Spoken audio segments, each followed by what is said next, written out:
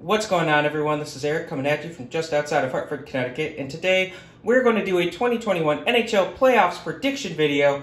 Now, this is as of the morning of May 2nd, 2021.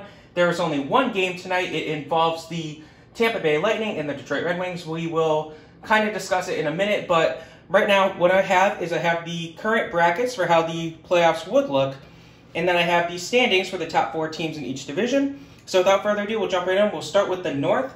Now, the North is led by Toronto, who has 71 points. Edmonton's behind them in second with 62. Winnipeg has 57. Montreal has 55. Now, Calgary and Vancouver, who have 47 and 41 points respectively, are both still alive for the playoffs. However, they're not looking good. Both Calgary and Vancouver have been cold of late. Vancouver has 5 games in hand, so it's possible, but they have not looked good really at all lately. Ottawa is the only team eliminated officially from the North, but this is basically how it's going to look. Now, if you have a star by your name like Toronto does, that means that you have clinched a playoff berth. So how do I have the North looking? So right now, Toronto matches up with Montreal in round 1, Edmonton versus Winnipeg. So it's going to be an interesting series here, Toronto v. Montreal. What it's going to come down to is it's going to come down to Carey Price. If he's healthy, it's possible that this series is actually going to be good. But he is still dealing with concussion problems. And Montreal is just not looking that good without him. They're cold of late. So it'll be a problem. Trust me, it'll be a bit of a problem for these two teams. So Toronto is actually the complete opposite. They are hot. Now, they recovered from a rough stretch in the middle of April, where they lost a few games that they probably shouldn't have lost. Toronto is currently leading the season series so far, 6-3 over Montreal. With Carey Price's health in question, it's really a no-doubter to me. Toronto will win this series pretty easily. Now, Edmonton v. Winnipeg, that one will be a bit of a closer series. Maybe. So Edmonton has been playing well of late. They beat up Montreal, Winnipeg, and Calgary in the recent couple of weeks. Those are all 3 teams that are borderline playoffs. They haven't played Toronto. They haven't recently, but that's okay. Fact is, they beat up Winnipeg. They lead the season series over Winnipeg 7-2. On the flip side, Winnipeg is ice cold. They haven't won a game since April 15th. They're 0-6 in that time frame. So, I mean, to me, no-brainer. Edmonton easily wins this matchup. So that matches up Edmonton versus Toronto in the North Finals. Now, this will be a bit of a closer matchup. It'll be a heavyweight v. heavyweight. You have, of course, McDavid, Draisaitl taking on the whole lot of Matthews and, of course, Tavares and all of them. So the season series was won by Toronto, 6-3. I think Toronto has enough firepower. I think their goaltending situation's a little better than Edmonton's. So I think Toronto will win this series. I think they're finally going to win their division, make a stand, go into the Final Four. Next, we have the East. So the East is currently led by Pittsburgh, who has 71 points. Washington's in second with 69. The Islanders are in third with 67. Boston's in fourth with 66. Now, Pittsburgh, Washington, and New York have all clinched. So how do I have the East going? Pittsburgh matching up against Boston. That would be a good series right there. So Pittsburgh is hot right now. They just took 2 crucial games on the road in Washington, which moved them up to the first seed. Those were 2 key games they needed to win. Boston, on the flip side, they are oh so hot. The catch is they have recently been playing Buffalo an awful lot. 5 of their past 7 games have been against the Sabres. So I don't want to take anything away from Boston, but that is a little bit of concern. If I'm a Bruins fan, I'm not exactly 100% confident on the Bruins if they're beating up Buffalo. Buffalo is Buffalo. Still, this will be a good series, especially since Boston actually won the season series 5-3. But with the way things are currently looking, Pittsburgh is they're one of the hottest teams in the league right now. And their goaltending is showing up at the right time. They needed this. They've been waiting for their goaltending to show up. Now, Boston's goaltending is showing up too, but they're giving Tuukka Rask a lot of rest. We haven't even really seen Halak lately. They've been using Swayman a lot recently in the net, which is a little interesting. It makes me wonder if Halak's dealing with some injury of sorts. Regardless, Pittsburgh has the firepower. Even without Malkin, Pittsburgh should be able to take this series from Boston. It'll be a very close series though. Now Washington v. the Islanders will be another very good series. Washington's been streaky of late, but the catch is they've been playing well against the Islanders specifically of late. Now the Islanders on the flip side, they're cool, but they did just take a 2-game series, winning both games against their in-state rival New York Rangers, so they probably eliminated the Rangers in this situation. So I forgot to mention the Rangers are the only other team in the East that are even have a sliver of hope. They have 58 points. So yeah, they need to get hot, and they need Boston to get ice cold right now. Philly, New Jersey, and Buffalo are all eliminated. So really, Washington v. New York Islanders will be an interesting series. Washington has won this series in the regular season 6-2. I don't see that stopping. Washington's looking good at the right time. Washington will win this series. That matches up Metropolitan Division, Pittsburgh and Washington. These two teams hate each other. This will be one heck of a series. I will watch as many games of this series as I could if it really happens. Now, this is going to be a great series. Pittsburgh beat the Capitals in the season 6-2. And like I said, this team is hot. Washington is streaky. Washington got a somewhat easier matchup against the Islanders. This is a team that they can beat. I don't see Pittsburgh slowing down. I hate to say it, I see Pittsburgh winning the East this year. So now we're going to look at the Central. The Central is led by the Carolina Hurricanes, who have 75 points. They're currently in line for the President's Trophy. The Florida Panthers have 73. Tampa Bay Lightning have 71. And then you have a steep drop to get to the Nashville Predators, who have 58. Now Arizona with 50, Dallas with 55, Chicago with 50 are both still alive in the Central. Now, Columbus and Detroit are both eliminated. Really, Dallas isn't looking that good. It's possible this is really the only race I can see a team jumping in. It would be Dallas taking out Nashville. It's possible, but it's not likely. Nashville has the inside track. Either way, the team who matches up against Carolina is in for trouble. So Chicago basically done. I don't see Chicago doing anything. So now we get to the playoff bracket here. Carolina versus Nashville or Dallas, but I'm using Nashville because they're currently the team in line and they're more likely to make the playoffs. Carolina is hot. They have gotten a point in every game since April 12th, so they are definitely producing. They are ready to go. Their goaltending is solid. Their defense is solid. Versus Nashville, who is very streaky of late. If they can get a hot streak, I don't necessarily know if they'll be able to take out Carolina, just because they don't have the firepower. They have the defense, but they don't necessarily have the firepower to do it.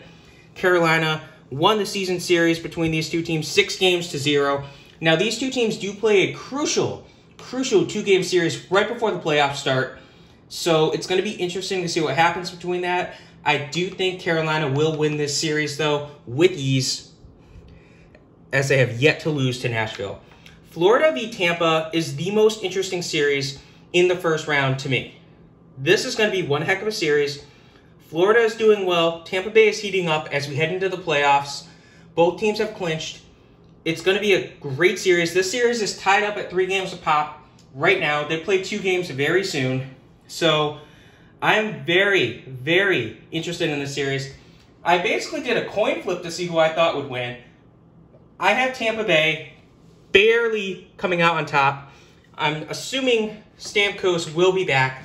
So that's my assumption. If he is, cool. If he isn't, the edge goes towards Florida.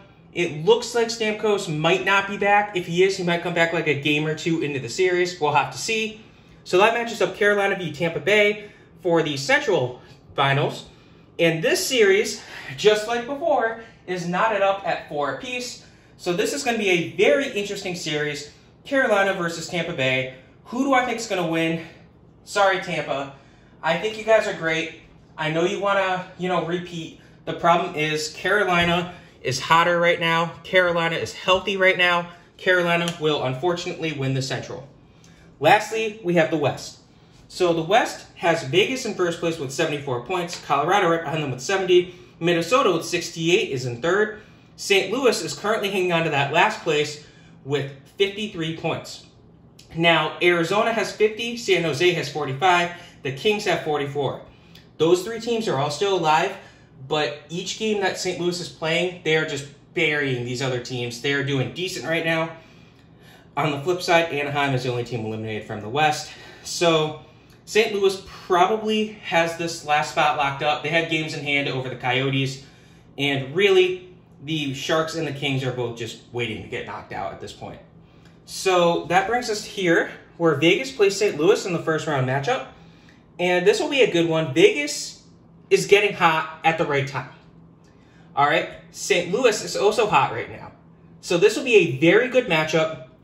I have one team coming out on top, and that is Vegas. Why? They're kind of cruising. They're competing for the President's Trophy, but they're not going to be putting their heart and soul out right now. They don't need to. They're not going to be as tired as St. Louis. That works in their favor. St. Louis is going to be exhausted. They have to fight for this last playoff spot. They're going to be, tired. Vegas should be able to take a commanding 2-0 lead right off the bat. That should be enough to bury St. Louis. Lastly, we have Colorado versus Minnesota. This will be an interesting series too. Colorado was hot before they had to pause their season for a viral illness.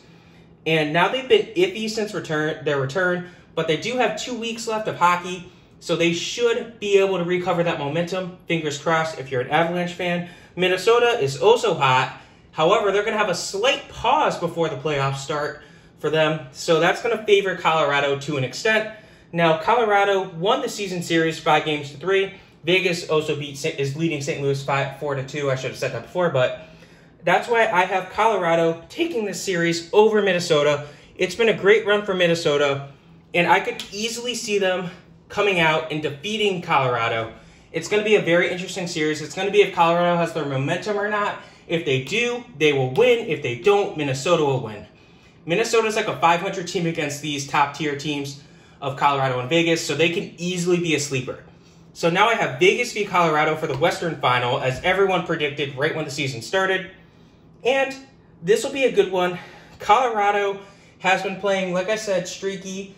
Vegas has been doing well. Vegas won the season. Vegas is leading the season series, 4-3. They have one more game left. I think Vegas will win this series over Colorado.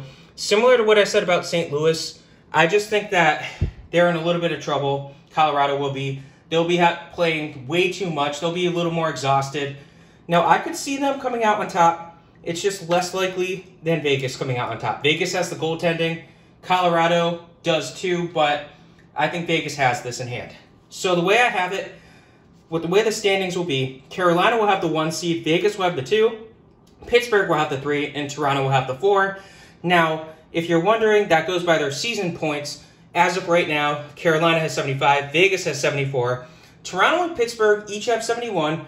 However, right now, with the way the standings are, Pittsburgh will have the top seed over Toronto because they have more wins. However, they have played one more game. But at this point in time, Pittsburgh is over Toronto. So, now we get to the actual playoffs, the Stanley Cup Final Four. So, Carolina v. Toronto. This will be one heck of an offensive matchup. This will be a matchup everyone will want to watch. Everyone will be excited for this one. I'm excited for this matchup. Explosive fireworks. It's going to be, Carolina's one of the few teams that, if they can actually stay healthy, can score a goal-for-goal pace with Toronto. They will have the home ice advantage over Toronto, seeing as they have the better record as of right now, which will help them. So it's going to be interesting. Obviously, these teams have not played this year.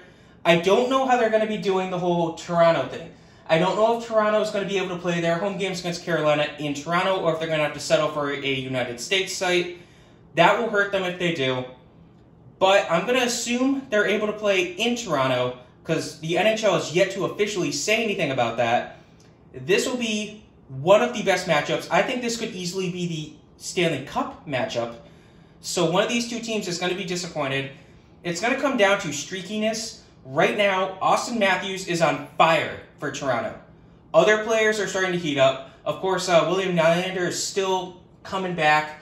If he can start producing, if Tavares can keep up the pace, they could be able to knock out Carolina. Carolina's goaltending, like I said before, they're playing better than expected. Their defense is playing better than expected. Svechnikov's doing great. Aho's doing great. Teravainen's still a real question mark. If he comes back and if he starts producing, that'll probably be the edge for Carolina. This one's another real coin toss.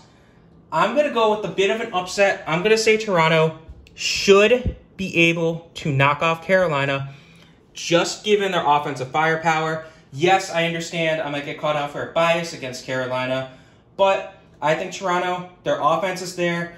They know that this is their 1 year. They have to prove it. Otherwise, they very well might find themselves on the outside looking in when it comes to job security for next year. Because remember, this is a lot of their guys. They're on big contracts. They might have to blow up the team if they don't do well. So that leaves Vegas, the 2 seed, versus Pittsburgh, the 3 seed. This will be another good matchup. Of course, you have the Marc-Andre Fleury revenge tour, possibly. So Vegas is the only Western team I have actually making the playoffs, or the Final Four, I should say. I'd be very excited to watch this. Like I said, Marc-Andre Fleury revenge tour. How will it go? So, Vegas is doing well as of late. Their offense is firing. Their defense is looking okay. The goaltending is playing well. On the flip side, Pittsburgh is also doing well. Their goaltending is clicking at the right time. Their offense is clicking at the right time. Now, by this point, I think Malkin should be back. That helps Pittsburgh a lot. He's a veteran. He has the experience. Crosby and Malkin versus, of course, Marc-Andre Fleury and the lot from Vegas. So Pittsburgh got eliminated last year, embarrassingly enough, as the 5 seed. They got knocked out by Montreal, the 12 seed, before they even had a chance to make the playoffs. That was embarrassing as all heck for the Penguins. They have a chip on their shoulder. They know they need to play well. This very well might be Crosby and Malkin's last time to actually be a top-tier team where they have a real chance on making a cup run. They know this. That's why they went out and got Jeff Carter. He has the experience. He's played in the West. He's played Vegas. That's key. He has played Vegas this year. That is a crucial note. He should be able to tell you, yes, Vegas does this. Vegas has been doing that this year. That is crucial. On the flip side, of course, Marc-Andre Fleury knows a lot of the Penguins. He should be able to help beat them. Now, without stats of these two teams playing this year, it makes it that much more difficult to predict who will win. But I think this will be a very close matchup that will see Vegas just come out on top. It'll be close. It'll be a very close matchup. I could see this game, this series, both of these series easily going to 7. This series, I think, is the one that I'm more interested in to an extent because, really, one of these teams matches up well with Toronto. The other is okay. So Vegas gets their second chance at a Stanley Cup run. I could easily see Pittsburgh knocking them out, but I think Vegas just has the will to do it. So that matches up Toronto v. Vegas. So you have the memes of 1967 versus the expansion team that has never won a Stanley Cup, albeit this is their 4th season in existence. So I'm not concerned about that. Who do I think will win? The firepower of Toronto or the solid depth of Vegas? This will be one heck of a Stanley Cup, but I said one team matches up well against Toronto, the other doesn't. Unfortunately, Vegas is not the team that matches up well with Toronto. Toronto's high-octane offense, strong defense, is going to be too much for the Vegas Golden Knights. Vegas is a great team. Vegas is an amazing team. Vegas is one of the best teams in the league, obviously. They're probably second in line for the President's Trophy right now. If the season were to end today, they obviously would be. I think they have a legitimate chance to win the President's Trophy over Carolina. But Toronto is just too good. Austin Matthews is going to be too much himself to keep Vegas away. Toronto will be your 2021 Stanley Cup winners. If I had to guess a game differential, I would say 4-1, maybe 4-2. But I hope you guys enjoyed this. These were my NHL playoff predictions for the 2021 season with a week to go. Again, if you agree with me, please feel free to say so. If you disagree with me, definitely feel free to say so. I'm aware that this series right here is probably going to be a big one. So, hope you guys enjoyed this. Have a good rest of your day.